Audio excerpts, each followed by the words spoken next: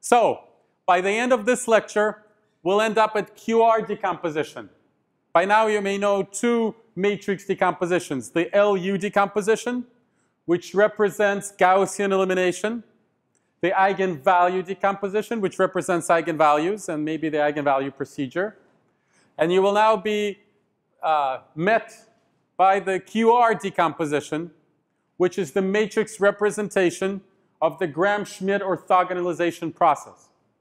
And in the course of this presentation, you will also be introduced to orthogonal matrices, which is a very important category of matrices.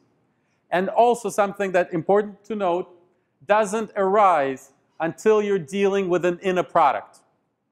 So that's something to keep in mind as our target.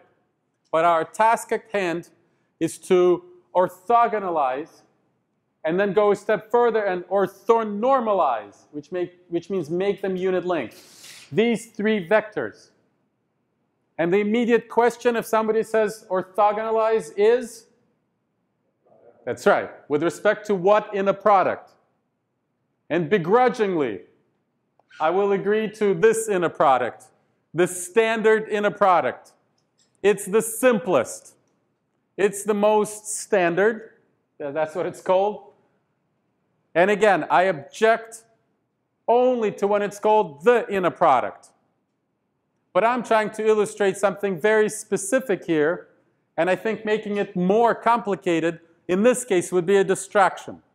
So I'm true to my creed of using the right inner product for the problem. So I'm trying to illustrate a particular point for which this is the best inner product, so that's why I'm using it. So this is our inner product. According to that inner product, let me ask you a few quick questions. What is the length of this vector?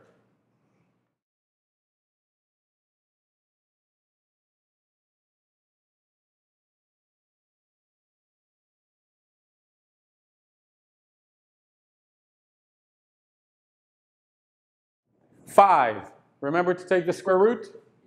5. What's the length of this? Oh, I forget it. What's the length of this one? Can you do it? Let's see. 196 plus 4? Not bad. Square root of 200. 10 square root of 2. Okay, they're not unit length, clearly. But not bad. At least there won't be too many square roots that are just ugly. Because here, right, the length is 5, no square roots. I picked a Pythagorean triangle for that very purpose. Okay, are these two orthogonal? No, they're not.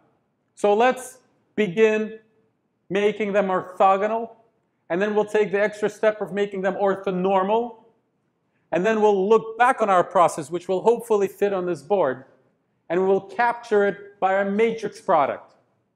And elementary matrices will play a very prominent role. So let's start doing it. I'll write small if it's okay. Fortunately, my camera is 1080p, so you can zoom in later.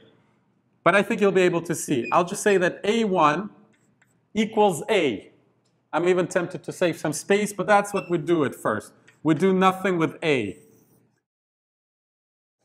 Now, B1, is the Gram-Schmidt orthogonalization procedure coming back to you a little bit? For B1, the formula will be, I'll write it maybe once, maybe I'll write it one more time. Subtract from B its projection onto A1.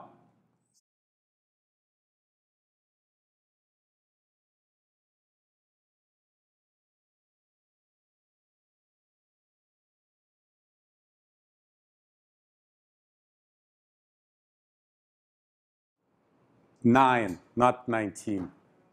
9.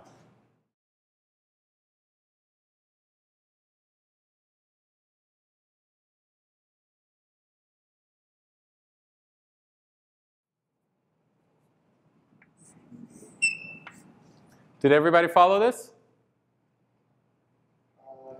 9 minus 12 minus 3. Okay? And we know that we did it right Because look at these two vectors. Now are they orthogonal? Yes, they are. So this step succeeded. Okay, this is going quite well, especially since we fixed the vector.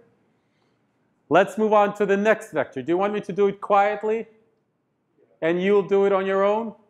I will skip this intermediate step because it's going to be long. Okay? And just write down the numbers, but you remember the pattern. All right, let's do it. C1. Everybody's comfortable now and caught up? Okay. So we have just performed Gram-Schmidt orthogonalization.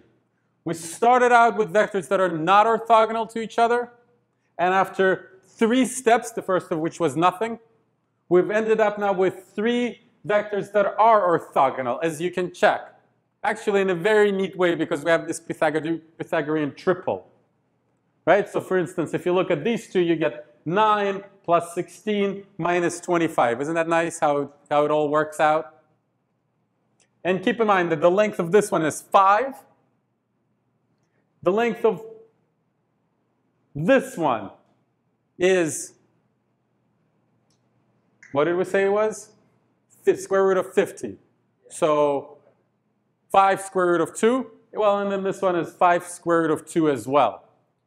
So now let's take this one step further and make them not only orthogonal, but orthonormal. So we have to make them unit length. How do you make them unit length? Divide them by the length. So we'll now go with A3, B3, and C3.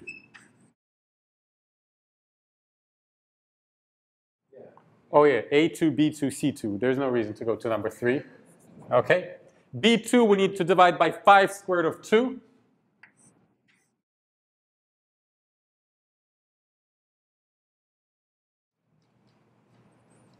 Okay.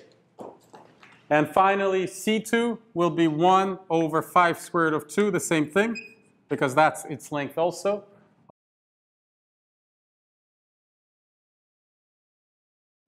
Okay, this completes the Gram-Schmidt, in this case, orthonormalization procedure. So it's just another example. We've done one with polynomials. We went from our standard basis to Legendre polynomials for a certain inner product.